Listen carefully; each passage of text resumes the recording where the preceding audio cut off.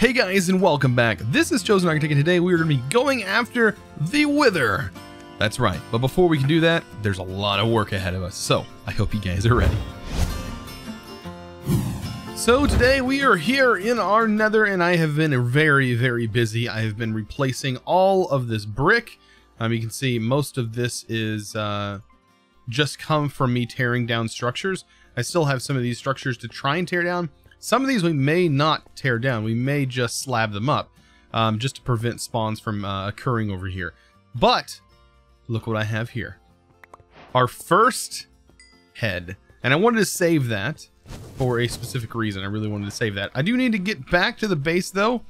Well, if we can, maybe get through a couple of these wither skeletons.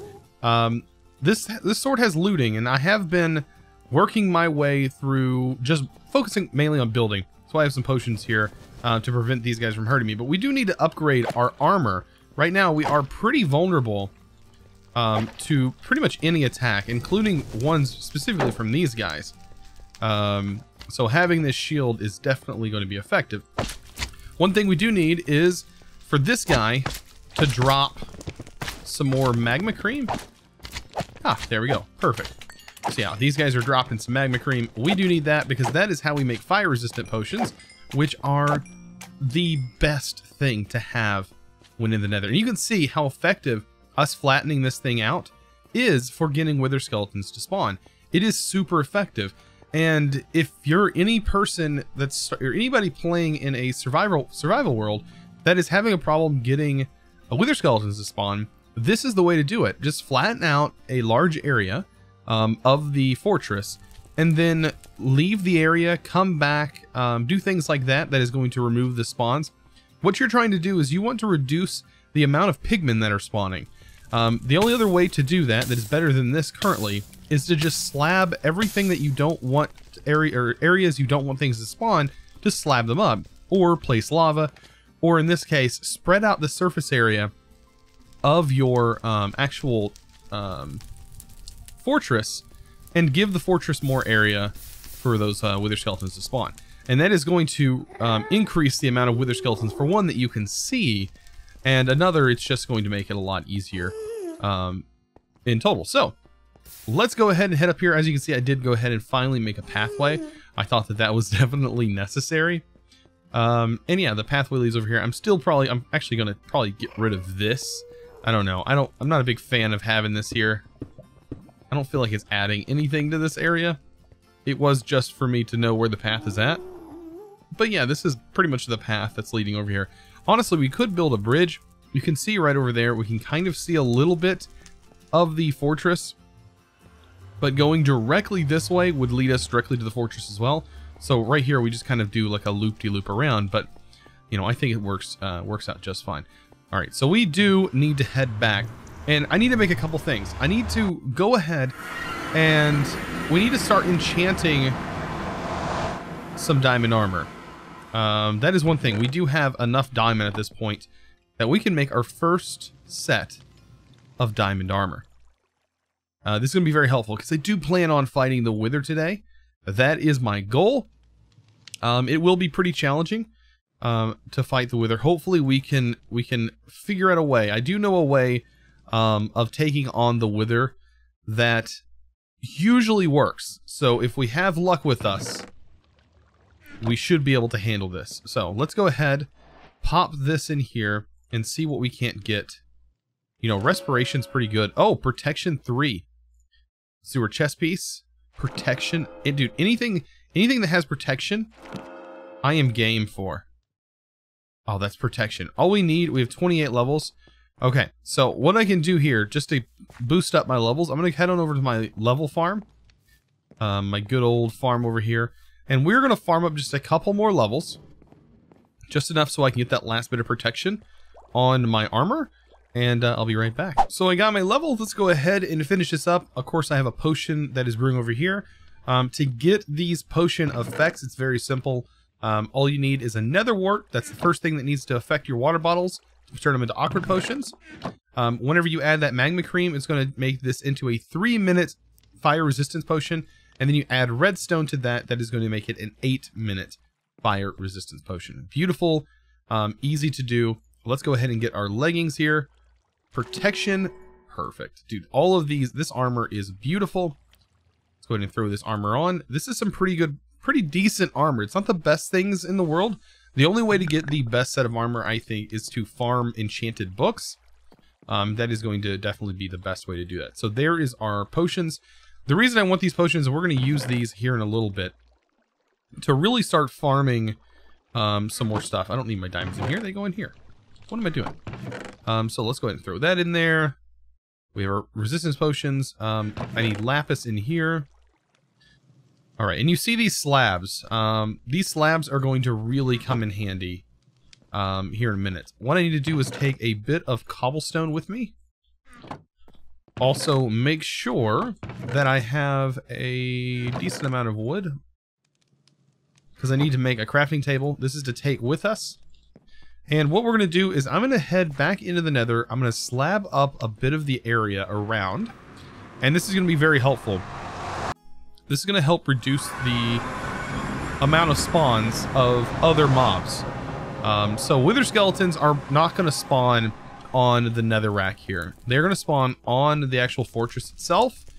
And also, if you didn't know this, that wither skeletons are affected by light levels. So anything level 7 and below, they can spawn. That's their conditions. If it is 7 and above, they cannot spawn. So another good way of preventing just wither skeletons from spawning elsewhere is to definitely light up areas. So we will be probably doing that as well. But what we have over here is some chests, and it's in a decent sized area that's nice and kind of safe. But what I'm going to be doing is making some slabs. If that'll transfer in here. I did have some stuff that was in here, yeah. We have some netherrack, things like that. Yeah, we're going to use this to make some slabs. The easiest way to do that is to use our lovely book. Grab what we can get. And yeah, I have a lot of work ahead of me when it comes to this. So the best thing to do is we need to slab it. Instead of breaking these down, we can slab the tops and the bottoms.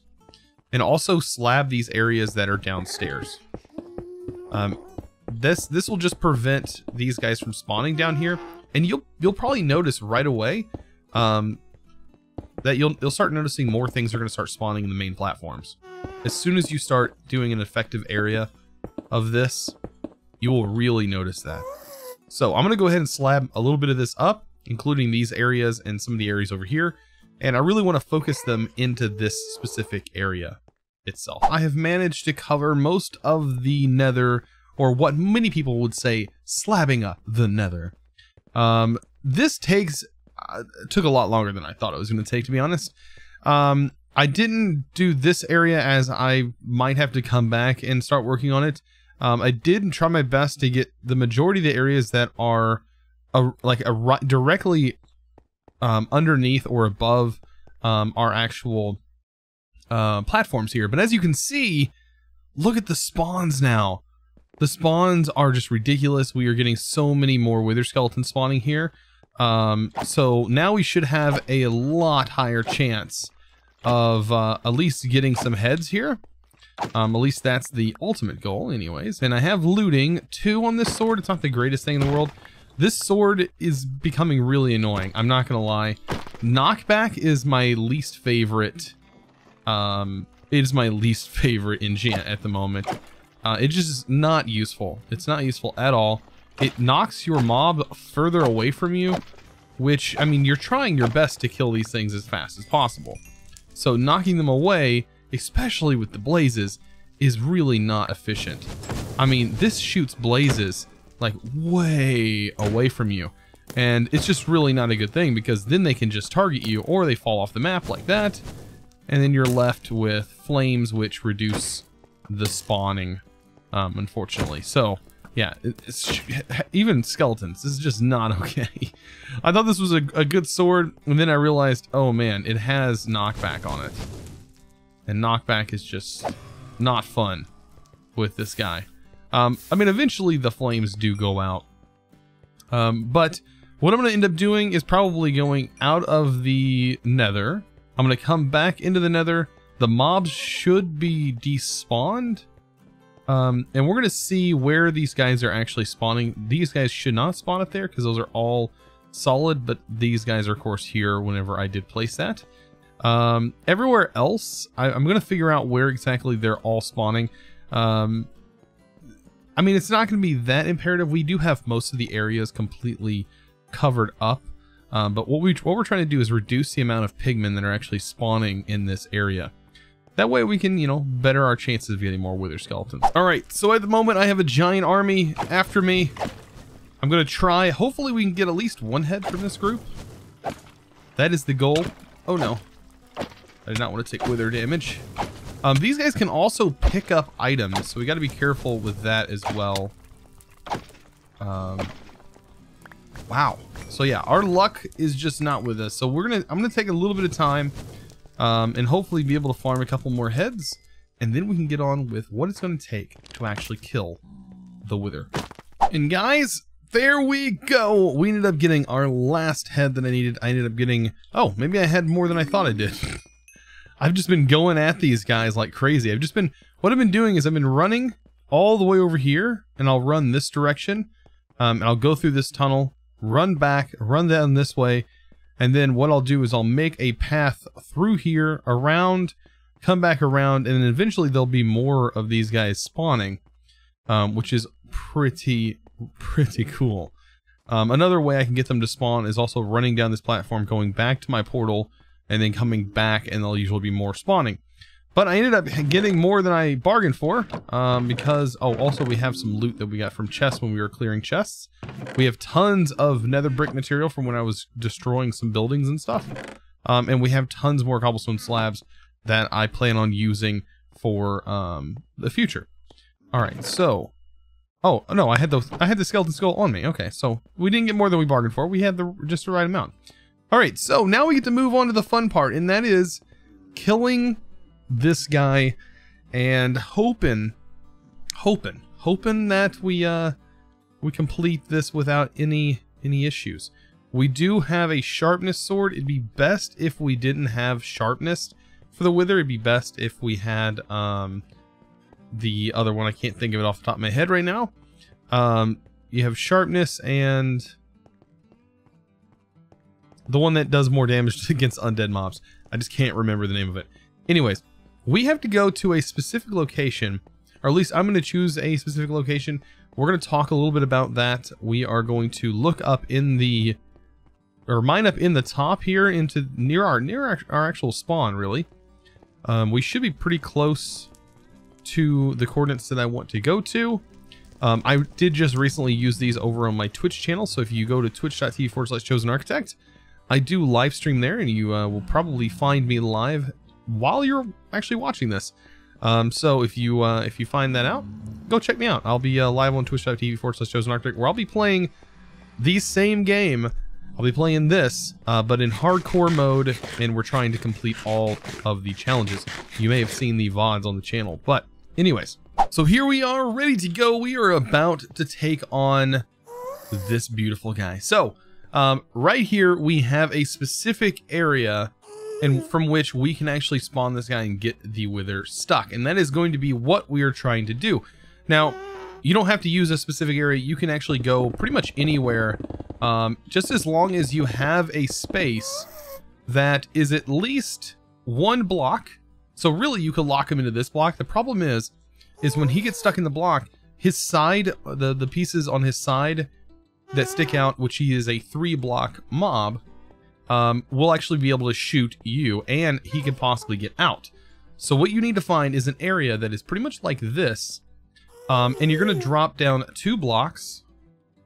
Let's go ahead and do that. Oh, we should be, man, I hope this goes good. But we have it right here, so just specifically right here. This is going to give him 2 blocks right here where he could potentially shoot us, but we're going to stand over here, so hopefully we won't have to deal with that issue. So drop down 2 blocks, place down this block, which is obsidian. We're going to get our soul sand, place our soul sand like this, and it shouldn't matter what direction. I mean, you can only place this in one direction. This is where you also have to find a place that allows you to place the heads and allow you to place this guy. So we're gonna spawn him in sideways like this. And this should go pretty well. We're gonna try our best to get over here. There's no way he's gonna be able to take us on because he will get stuck. And that is the main goal. And we can do this with pretty much nothing on. Now, if something does go south, and say something goes wrong, we're going to bail. We're going to run for it. Because I am not going to be stuck here. So we have a tunnel over here that is pretty long. We can do some jumping to get away from this guy relatively quickly. If he doesn't get stuck, then we know we've had an issue. But he should get stuck. Let's do this. So what's going to happen is he is going to slowly but surely float up. Head is going to get stuck up there. You're going to have an explosion, of course, like normal.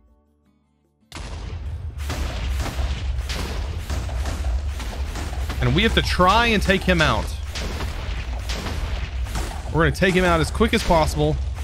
Just swinging as much as we can. There we go. He is in his middle stage.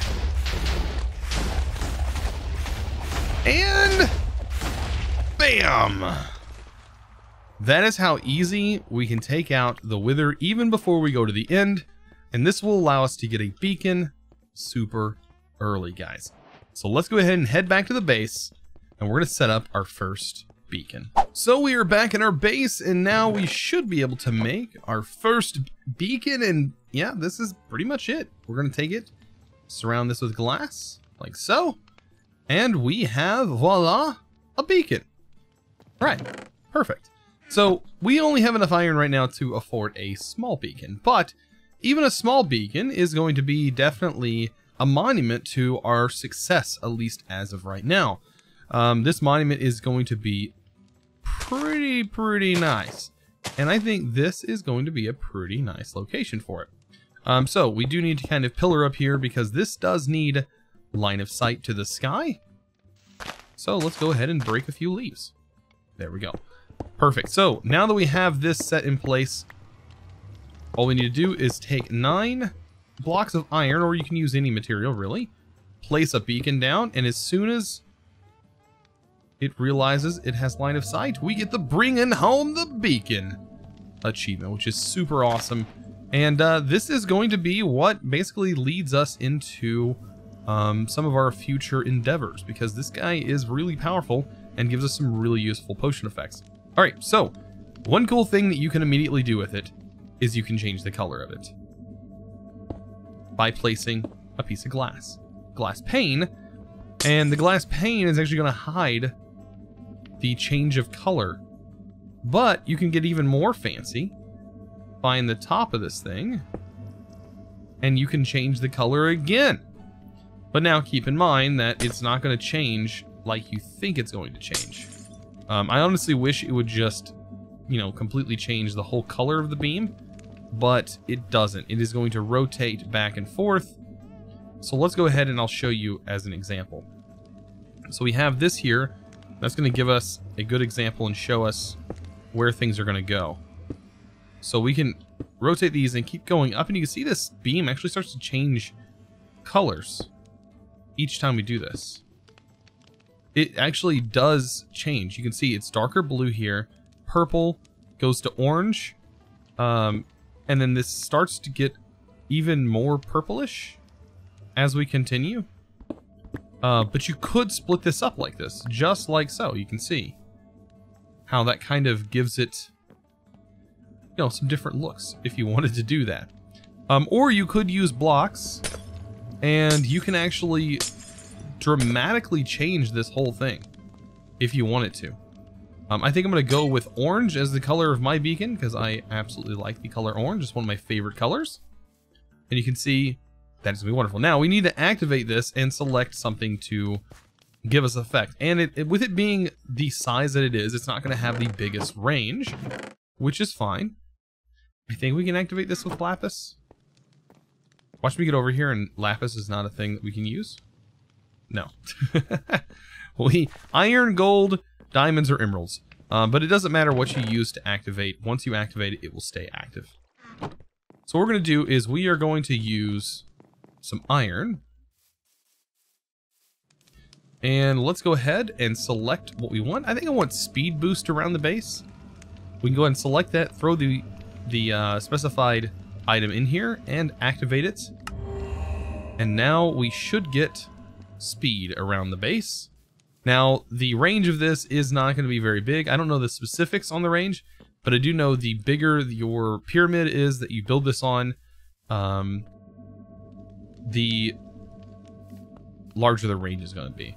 But yeah, that's pretty cool. I really do like having a beacon. It's definitely going to be helpful as we start to gain more iron. So guys, I hope you enjoyed today's episode. If you did, don't forget to click that subscribe button if you haven't already. And also check out my Twitch over at twitch.tv/ChosenArchitect. Guys, I really appreciate it. I'll see you guys in the next episode. And as always, thanks for watching.